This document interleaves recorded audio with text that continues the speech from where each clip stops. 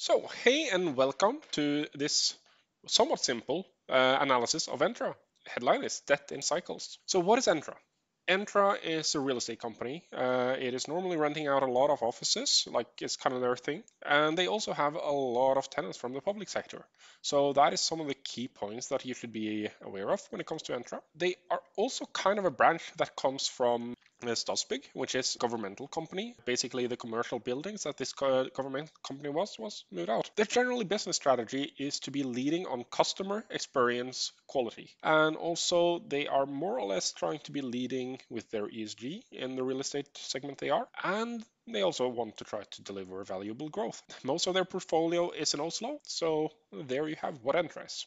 So what are the benefits of Entra? Well, Entra is cyclical. This can give you a good entrance to the share if you think that they will do good. It also provides some risk, of course, but like it is nice in that way. You have up and down turns in this segment quite easily. They do provide quite decent dividends. It's from 2.5 to 5% dividends normally. At least you have the possibility to get that. And right now it is at close to 5%, but the dividend for next year is kind of at risk. They do have a lot of public tenants, and their ESG focus means that they might come a little bit easier out of the EU directive that was revisited Q4 last year, which will possibly create a little bit of pressure on real estate companies to improve their energy consumption. They do have a fairly decent rental income growth, like stable, nice growth basically. So what is the negative side of Entra? Well, the dividend risk. They do have low debt control, like an interest coverage ratio at 2.3. This literally do eat into their cash flow and put their dividend risk. They do also have a loan to value at 52%,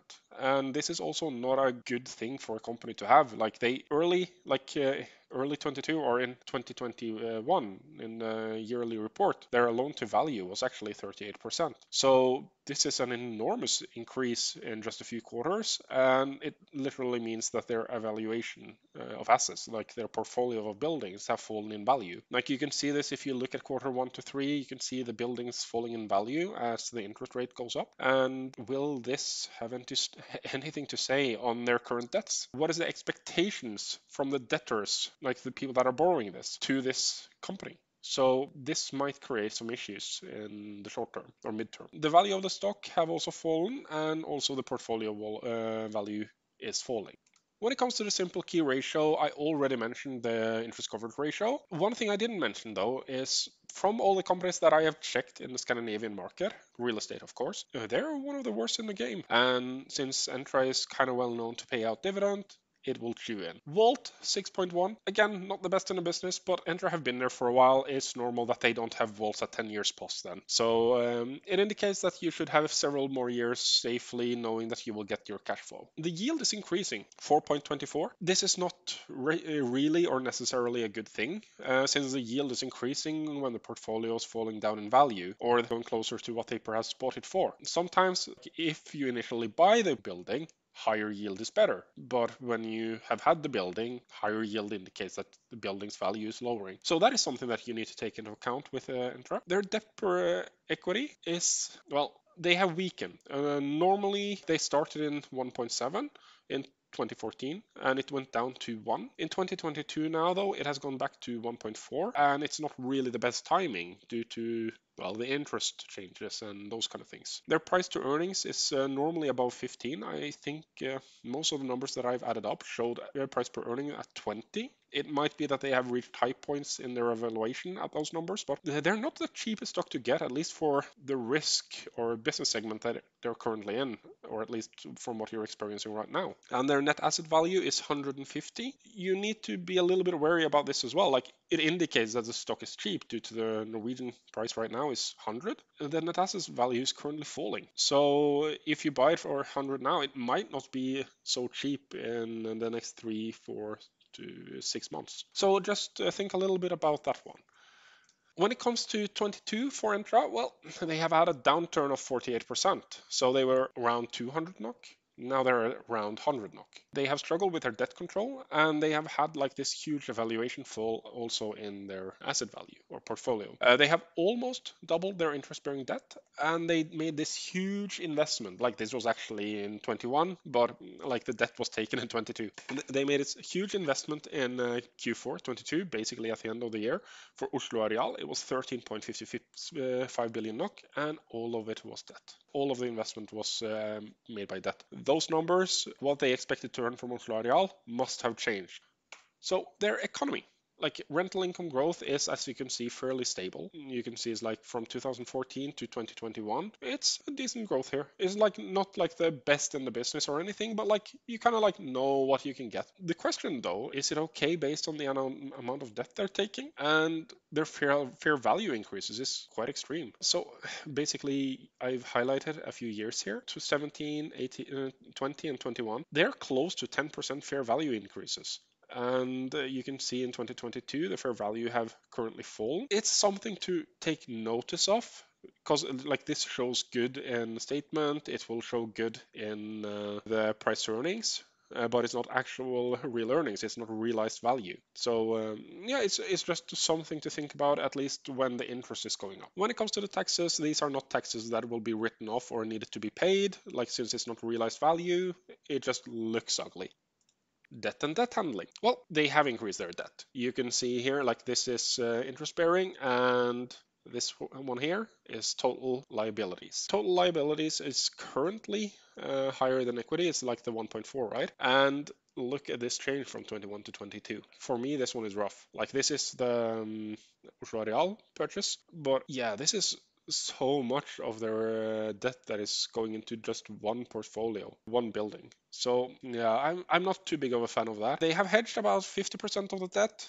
That is nice and interesting to see. It provides some safety in this dark market, and from what I've understood, they have worked quite hard to improve their hedges. Current maturity time is 2.7 years, but they still have one of the worst interest covered ratios in Scandinavia. So I don't know if it really helps. And this finance policy, will this indicate where the issues will start here, for example, where the banks will start reacting? And here, loan to value below 50% while you're already above. So you're breaking your own finance policy. It's something to notice. I would say that they are in a vulnerable position, and higher interest can create issues for Entra as it is right now.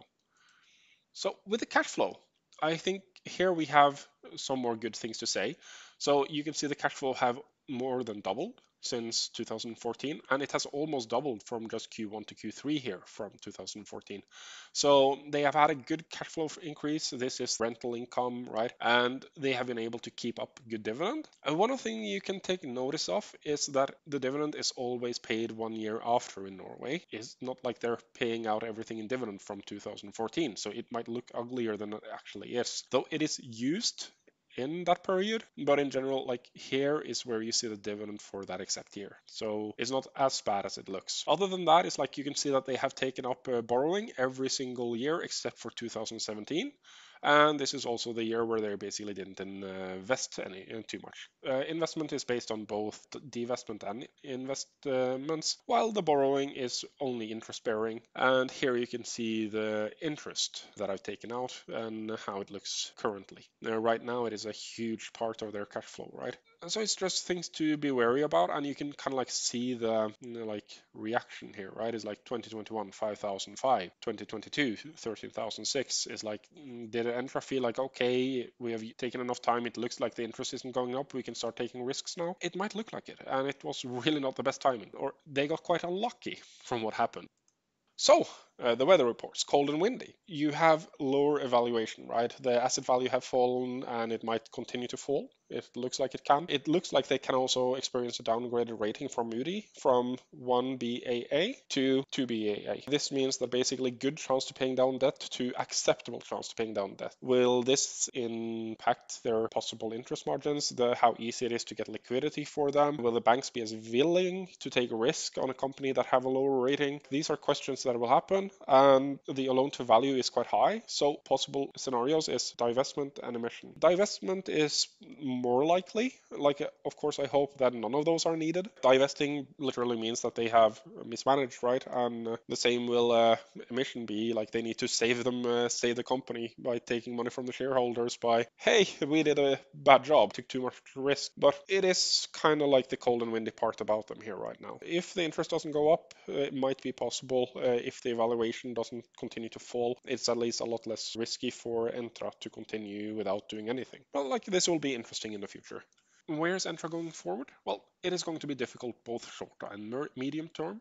At least unless the interest is starting to go down. For now, the public rentals are safe for a few more years. So in Norway, we are building something called Regjeringskvartalet. Like, this is a governmental quarter, like it's an area for a lot of the governmental workers to be at. And it is starting to get ready, or going to start being ready in 2 years and forward. Of course, this is a governmental project, so it might take a little bit longer. You know how the government is working. And it is expected that several of their wealthy real estate companies will move their public, like lose some of their public tenants to go there. Another question that is very relevant for Entra, I would say, is the same office market actually needed? Right now, I'm normally working from home. I don't need to go to the office. Well, no one does. COVID changed things. And is it really needed for all the companies to have such big offices that can actually handle all of their employees every day when, well, what, 10% of them are meeting at the office? So this is a risk part in Entra, and probably will depend on what laws are going to say if it's actually needed that they have all the offices or not. Like, for legislation, should I as an employee have an office or have a desk at my work? Is this something that I need to have, or can they tell me that I need to work at home? When it comes to the dividend, it is at high risk going down. Like, they are currently fighting debt, and the interest coverage ratio is literally eating into the cash flow and making it more difficult for the dividend to be paid.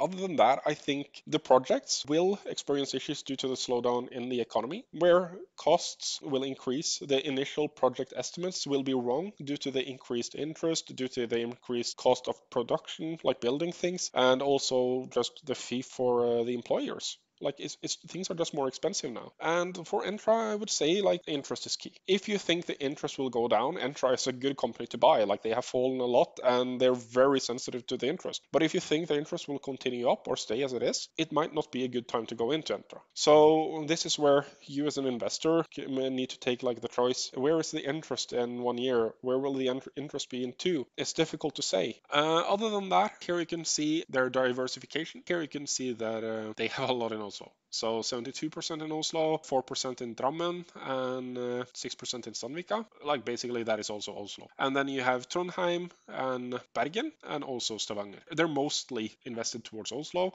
which historically have been a safe place. Oslo is normally one of the more expensive places to be. It is popular to go for Norwegians. It might be a good choice, right? But we will see how the value of properties in Oslo will change over time. So can they do it? Like, right now, I'm not really talking about Entra. I'm talking about Castellum and Balder. Castellum and Balder started a small war buying up Entra. You can see they currently are top 20 shareholders. They literally have 70% of their shares. Are they in a position to continue to buying up Entra? That is the biggest upside risk or downside risk there is on this company. If they are, they can push up the prices and get quite a lot. They were willing to pay 180 NOK for the stocks before. So this is the biggest upside risk you have. Downside risk them is they're both having over 50% loan to value as well. Castellum's biggest shareholder was like, I don't really want us to pay dividend anymore. Can we stop doing that? You don't have the economy for that. So not a healthy sign for a stock. When it comes to the Balder, I don't think that they actually do pay dividend, so they might be in a better situation. But they're Swedish stocks. They should have a fairly high loan. A lot of the real estates in Sweden do. Other than that, disclaimer, this is not financial advice for anyone to buy or sell Entra. This is, though, a simple analysis of a Norwegian company to help with insight. Some of the main resources I've used is a podcast from Økonominyhetene, which is Hegnar, a financial newspaper in Norway. I've also looked through several DNB analytics and Nordic Real Estate Weekly, which I found really interesting, actually. And other than that, Entra quarterly reports, presentations, and yearly reports. Hope this helps. Have a nice day. Cheers.